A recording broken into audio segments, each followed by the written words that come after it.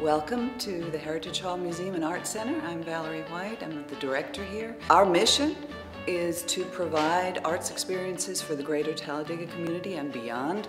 We do a lot of different things. We have art exhibitions, we have classes, workshops, and art in the school programs, arts camp in the summers, so there's a lot to talk about. This year, in particular, we're starting our Do Art theme, which is to highlight and meet more local artists. So please help us identify them, introduce them to us, because we're going to be doing some virtual spotlights, artist spotlights. We've kicked off with the local artist exhibit, and we're very grateful that we can do all of this.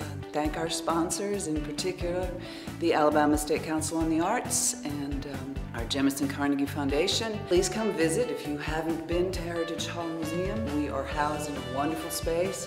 It's a historic 1905 Carnegie Library, and we are very grateful to the City of Talladega, who funds some critical infrastructure funding for us and who owns the building, so it's a wonderful opportunity to showcase many different things and have great workshops and great light.